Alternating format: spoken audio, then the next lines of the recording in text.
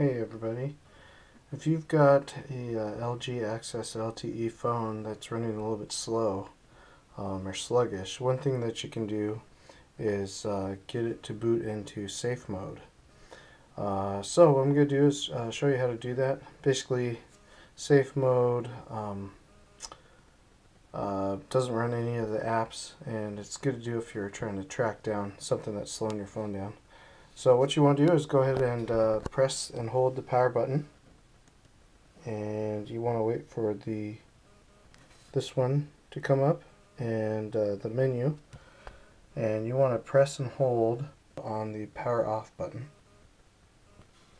and you'll get a message saying, do you want to reboot in safe mode? And you'll say okay, and it'll turn off.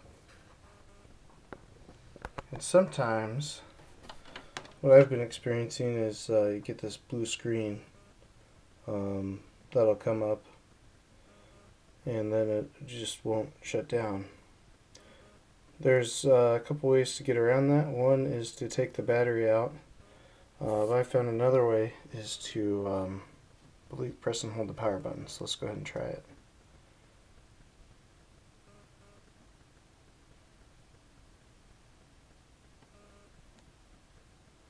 Okay, pressed it once and held it for a few seconds. Didn't seem to do anything. Okay, go ahead and press it again, holding it down. There it goes. And now it's booting back up.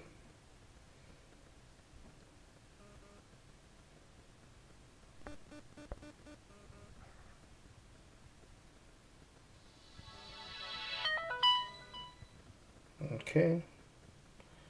Getting the track phone wireless splash screen.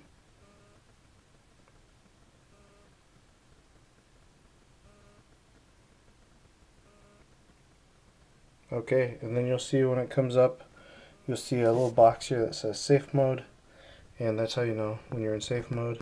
Now what you can do is go ahead and get into it. I'll show you what it looks like. Let me unlock it here. Okay, there it is, and it'll still say it in the corner, safe mode. And then basically it's just kind of the core apps, none of the downloads or anything that you put on your phone, but basically just the apps that it came with, and everything else is disabled. It's a good way to troubleshoot and see if an app is giving you any problems. So this is Mulkey Films. Thanks for watching. If you like what you see, go ahead and click subscribe and help support the channel. If you have any questions, send me a note in the link below. And this has been how to boot up your LG Access LTE phone in safe mode.